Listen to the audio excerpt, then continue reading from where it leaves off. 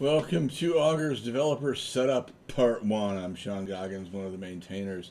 We're going to go through the Quick Start Guide on Augur's documentation, which is linked from our website at augurlabs.io.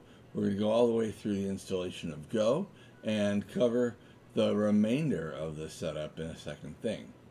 The first thing we do is sudo apt update on Ubuntu. This is an Ubuntu example. And so it runs all the way through, just like this, and it takes a little while.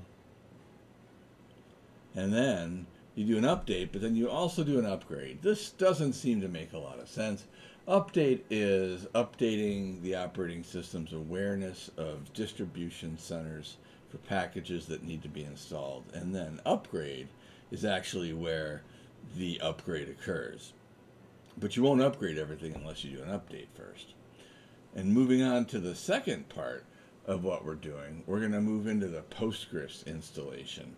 Some of you may have Postgres already installed, and so this won't be a big deal for you. So you can see the first thing that we're doing, assuming you have Postgres installed, is we're going to sudo to the Postgres user.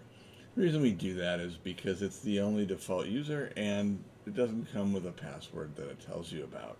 And there are three Augur commands: the create database, create user, and grant all privileges for that user on the database that you're going to install Augur on.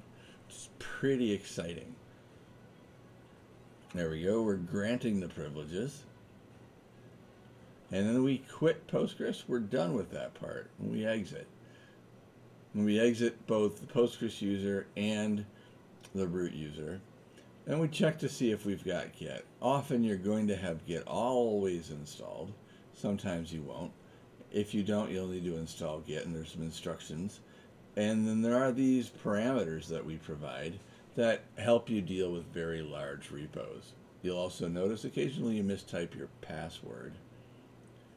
And you'll do an update again. And the reason you do an update again is in case the installation or reconfiguration of Git causes something else to need to be updated.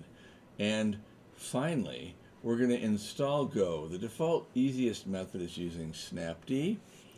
You saw how that works.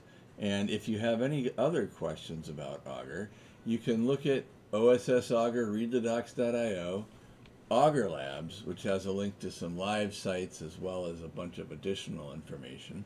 Our GitHub repository, also linked at augurlabs.io, it's linked right there.